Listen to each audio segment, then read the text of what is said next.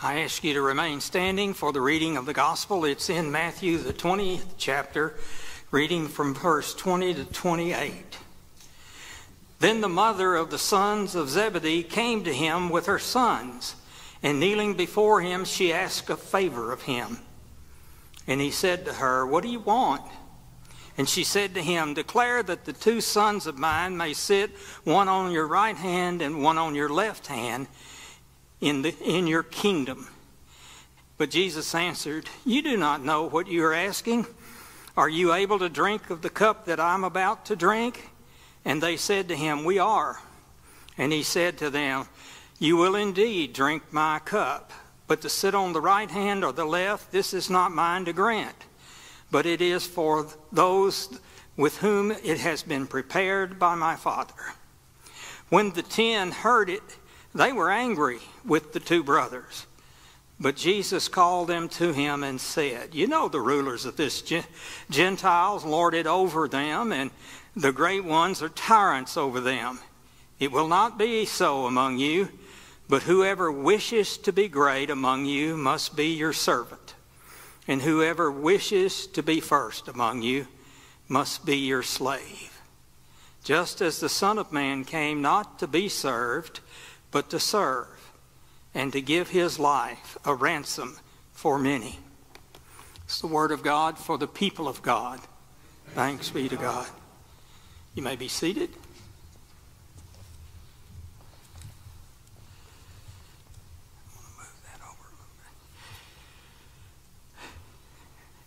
We continue our series on the word of the cross. You add the word cross to any other word and it adds power and strength.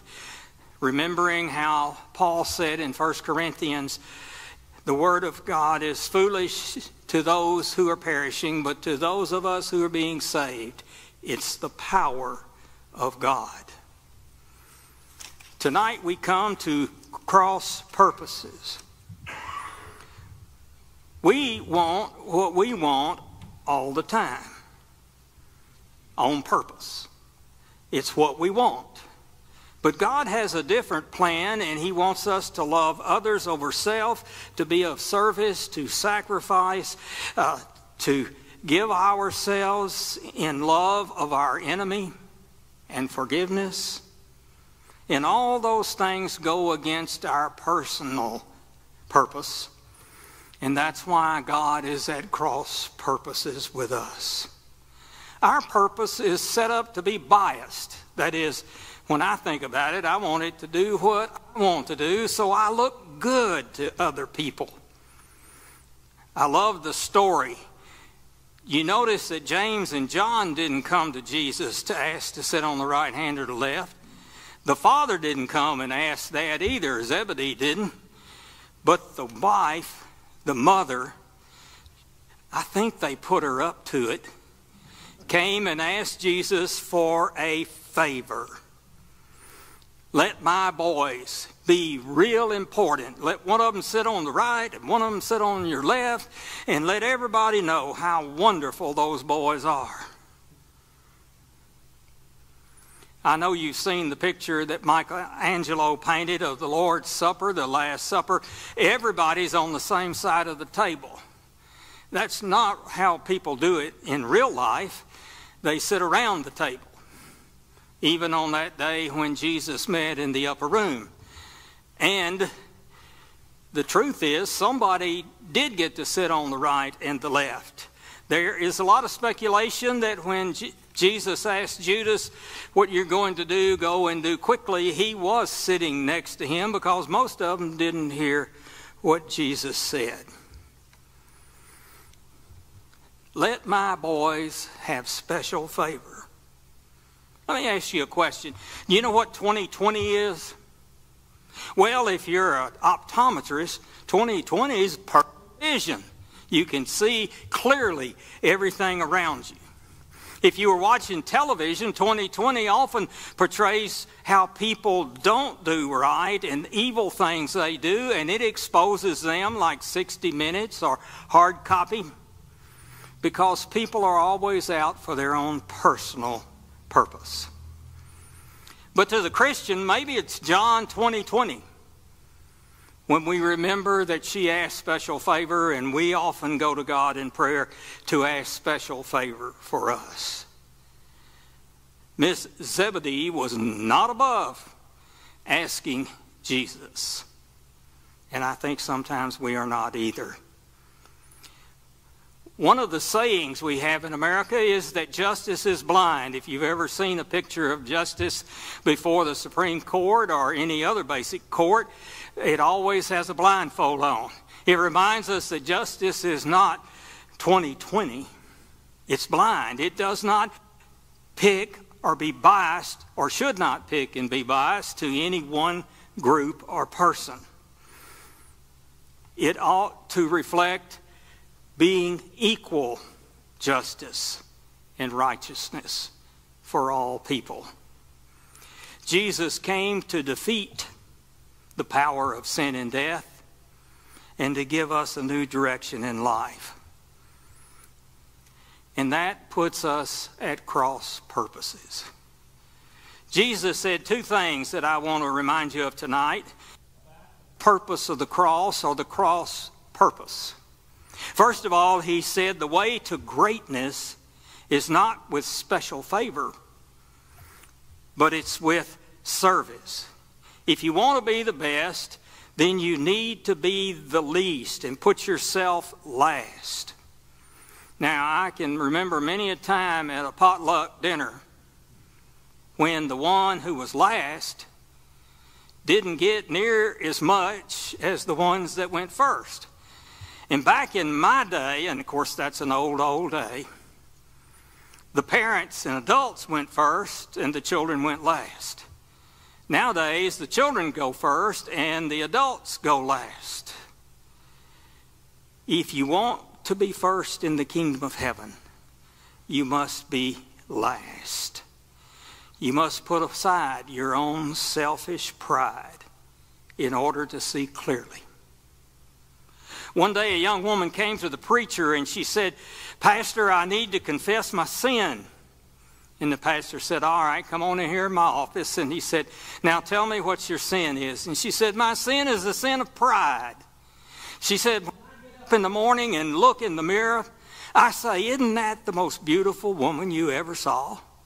I am the prettiest one around." And the pastor said, "That's not a sin.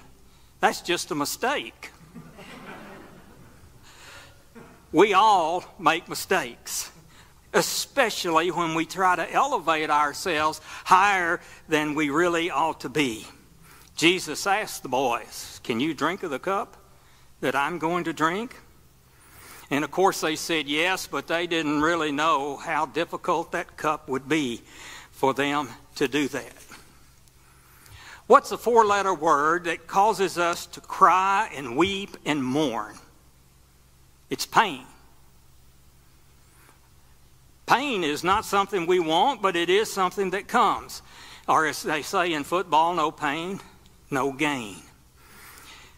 Before the reward comes, there must be some sacrifice.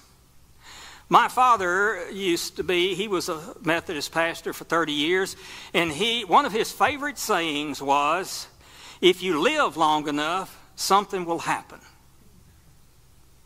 At the time, when I was young, I didn't understand what that meant, but as I've aged, I began to realize that suffering is difficult, and it's part of what we do. Pain is part of life. My father was right. We don't get out of this world alive. Jesus said that we ought to remember that his purpose is through service.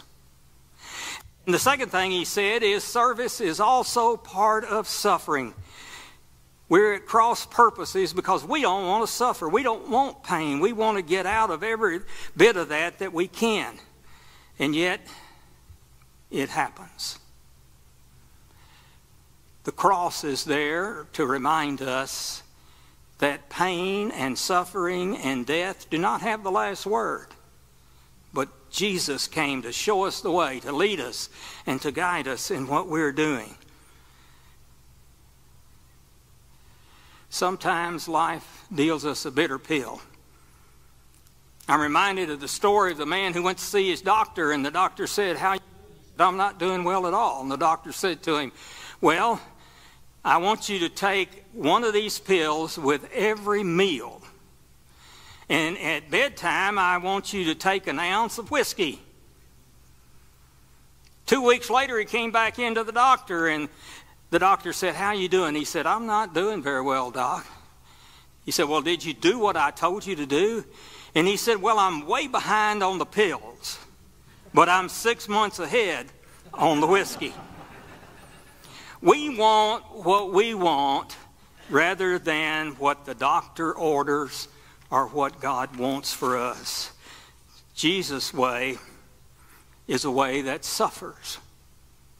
Sometimes we suffer for other people. Jesus calls us to do that, to suffer in order that we might do what is right. Tonight we share the Lord's Supper, communion, and we remember that Jesus said from the upper room that night, "This is my body broken for you. Take and eat it, and remember me."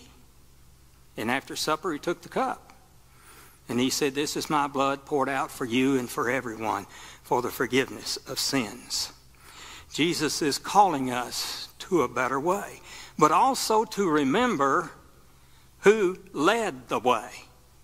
Jesus went ahead in every way to show us how we ought to live.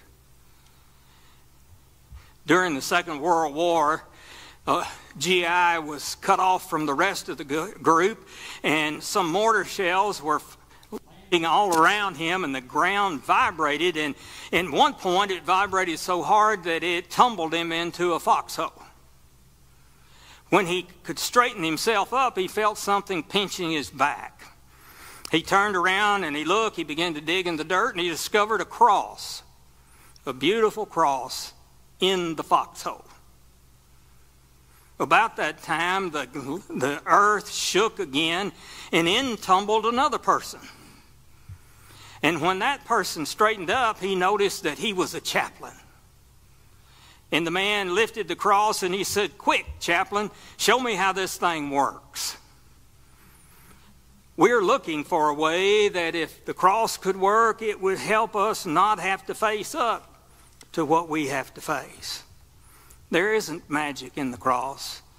And the Protestant cross is empty to remind us that Jesus isn't there. That it is empty because God raised him from the dead. He's gone before us, and he promised to come and get us again. He leads the way. I close with a little story. There was a young priest who was driving home late at night. He had been in a meeting, and it had been long, and it had been difficult, and it had been busy. And as he drove along on the road, he began to notice that it was nearly midnight, and he hadn't done his evening prayers. So he pulled off the shoulder and parked his car, got out, walked around in the front where the light was shining on the headlight, knelt down, opened his prayer book, and began to pray. A trucker came by and saw him, pulled over, and said, "Are you having car trouble, buddy?" "Oh, no," he said, "I'm doing fine." And he went back to praying through the prayer book. As the truck driver drove away, he said, "That must be the best book ever written." Beloved, the story of Jesus' love and sacrifice on the cross is the best story ever told. It hasn't special privilege for us. There's just enough light for us to see.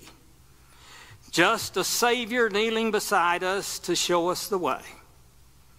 And just enough love to live by.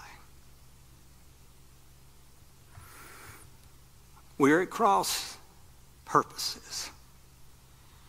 God is calling us to his purpose over ours. I'm not sending my mama to argue my case.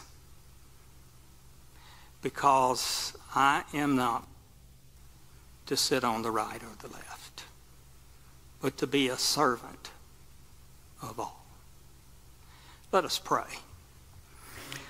Almighty God, giver of all of life, you who have led us on the way, you who have shown us what the purpose of our lives is to be about, help us to follow in your footsteps, to do that which you do, to become that which you want us to be. In Jesus' name, amen.